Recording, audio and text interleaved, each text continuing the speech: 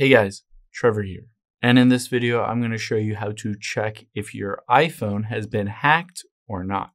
It's pretty quick and easy, so let's jump right in. Now, there are a bunch of different steps you can go through to check and make sure everything is fine. And I'm going to walk you through some steps if you do find that your phone is hacked. Now, the first thing we'll do is hop into your settings here. And once we're in here, we'll start at the very top. Let's tap on your name here. And let's just scroll down. Now, at the very bottom, you'll be able to see various devices that are signed into your iCloud account. If you don't recognize any device at the very bottom here, you can see my iPhone and my MacBook Pro. If you don't recognize those, just tap on it and hit remove from your account. And then you'll want to change your iCloud password because some other device has been logged into your iCloud account and potentially hacked it. Now, another thing let's go back again, is let's tap on cellular.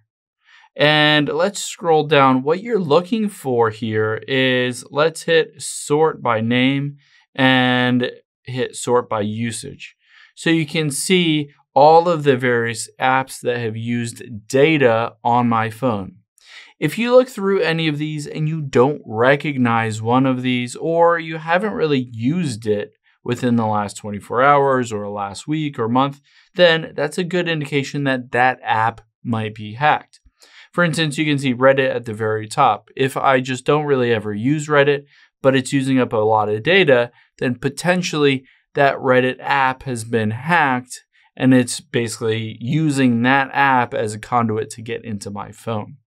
So if that's the case, I would recommend going through and deleting any of those apps that you don't recognize on here that are using up data. Now, let's go back here and we're going to walk through a similar step. Let's tap on General here, and then let's go through iPhone storage.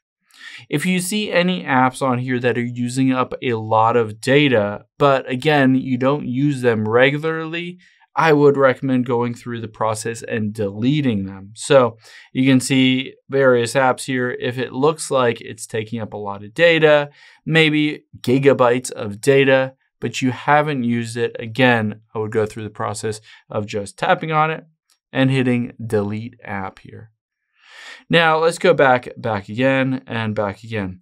We're going to check to see if basically your phone is hacked through location services, the camera, the microphone, anything like that. Let's scroll down and tap on privacy and security. And let's choose, for instance, location services at the top. On here, you'll be able to see that little arrow indicates that it has used your location recently. So in any of these different ones, for instance, mine ESPN, for the Find My app, Google Home, Google Maps, News, if any of these are using your location, but you haven't opened that app before, or you haven't used it recently, I would recommend just tapping on it and making sure you switch over to Never at the very top and potentially deleting the app because it could be using your location as part of the hack. Now, you can do the same thing with system services at the very bottom. Tap on that, and anything that you don't recognize on here, you can always just toggle off so that it won't use your location. Now that we've done that, let's go back again, and we're going to find Safari on this list under FaceTime. Let's tap Safari. This is a common thing that you'll visit a website, and that website will be a conduit to someone hacking into or downloading any kind of malware or spyware on your phone. So let's scroll down until we get to clear history and website data. Tap on that. And you want to choose all time and let's hit clear history. So this will delete every single thing that has ever been downloaded or the cache or anything like that from your Safari account. Now, go through all of these different steps, and there are two precautionary things that you can do to make sure you limit the ability for anybody to get into your phone. The first one is tap on General here and Software Update. If you update your software, the iOS, to the latest version, this will help prevent any previous hacks and help to basically patch up any security vulnerabilities.